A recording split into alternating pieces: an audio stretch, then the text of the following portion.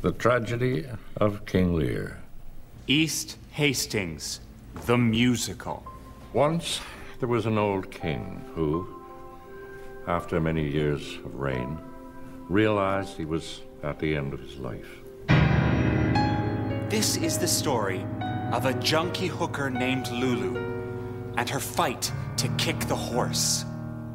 The king announced that he was going to divide up the kingdom amongst his daughters, Regan, Goneril, and his favorite, Cordelia. But first, he had a question for them. Which of you, shall we say, does love us most? And so David, the gentle stockbroker / John, he tells Lulu that he's leaving for Seattle. And after one last night of passion, he leaves her an envelope with 20 crisp $100 bills inside. So, Lulu has a choice. So Cordelia has a choice. Does she flatter him like her sisters? Or does she risk everything and tell her father the truth? Does she escape East Hastings? Or does she get higher than she's ever gotten before? I hate the needle, I hate the needle, I hate the needle, but I love the trip. Lear's anger is boundless. He banishes Cordelia, he banishes the faithful Kent, and Goneril and Regan seize their opportunity.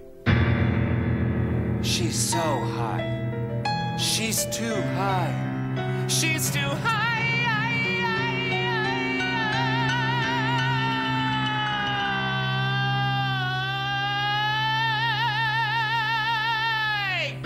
They drive their father out of doors into a fierce thunderstorm, and there on the heath, with his fool and the disguised Kent, begging him to take shelter,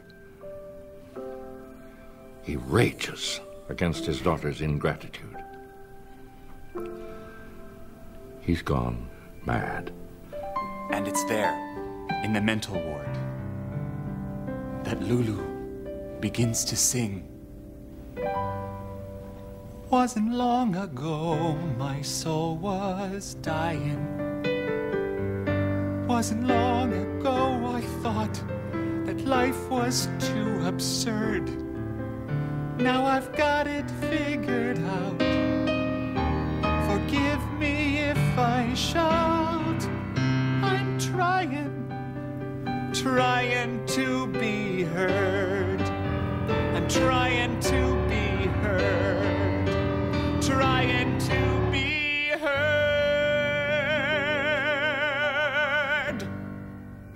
The old man sleeps, and when he wakes, Cordelia is there, as if in a vision, and the king and his daughter embrace with tears of joy.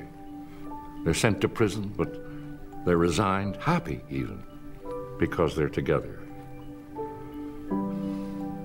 And poor Cordelia is hanged, and as Lear cradles her dead body, his spirit finally breaks, and he dies. And suddenly, David appears. He's returned from Seattle. He's a record producer now. We don't need the needle, we don't need the needle, we don't need the needle to be free. And the moral? Well, perhaps you could tell me. We don't